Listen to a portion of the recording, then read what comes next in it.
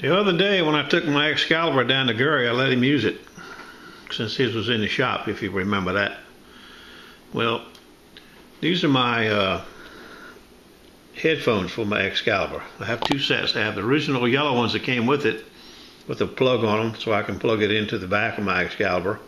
And these are my Mr. Gold phones that Phil made for me in New York. Well, right there where the wire goes into the back of the plug, since this comes out of the back of the Excalibur, sometimes when I stick it in my truck, it hits the very back end of the wire right there, where it comes out of here. And it just, after, I guess, 2 years, it's cracked a little wire right where it came out.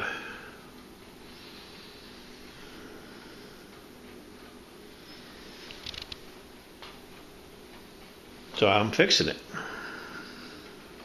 It broke right there, actually where it broke at. I got a piece laying around here somewhere. See if I can find it. I don't know where it is. But anyway, I've just fixed it. I'm getting ready to screw these pieces back into here. They screw in here. Actually, they slide in right there. And they have two little set screws right there that hold them in place.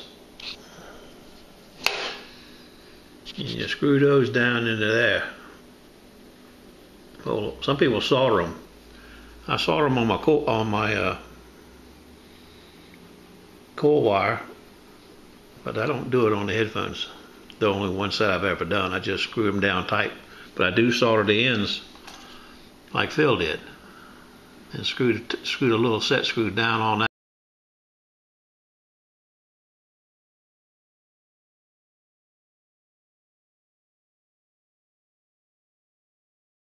Seems very clear. Stand by. Well, there's them little set screws. You can see them better now. Must have some dust on it or something.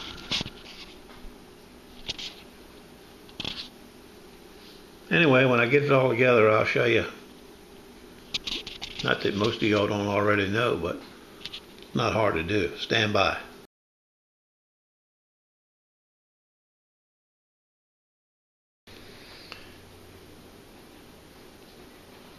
You need some of this. This is a little tube that came with my CZ21 when I first had one. I mean, when I did have one. You got 2 or 3 packs of this that came with it. You need to put this right on the end of the wire once you get them in there. Now this O-ring, if I can get the light right, since it's raining outside and not very pretty, and I might not be able to go detecting today, O-ring goes right along here, right? Seals the 2 cases together. You need to put some silicone in that O-ring, around that O-ring when it slides in there. Now you know the Excalibur plug has 2 screws, a long screw and a short screw. The short screw does not come through the case. The long screw comes all the way through the plug, so you can line it up with the hole that's in the battery or the headphone plug. For those of you who have headphone plugs, it's just like the battery plug. And so that you know which one plug is, when I take mine, before I took it apart, I put a slice across the top of it. Hope you can see it. That line's the long pin at the top that goes through, comes out on the end right here. That way I know which one went where. And I know that the copper wire, the one I'll put the black thing on as the ground, that goes to the left-hand plug facing this way. Ground wire goes on the left. White wire goes on the right. That's how Mr. Goldmaster Phil had him wired up, because he built these for me. All I did was send in the plug and the wire. Anyway, I'm going to put it back together here in a second. And I won't be able to test it, because Kenny's got my Excalibur with the yellow phone, but I might ride up there later today or tomorrow, since I'm not going to, I don't know. I'll just have to see how it goes. You can see outside, it's goddamn black and raining right now. I don't like it. There we go. we're all fixed up. We just got to be able to stick it on the Excalibur and check it out. The only thing could be wrong, the wires could be in the wrong place, but I put them back just like they came, so I ain't really worried about that. In business. Okay.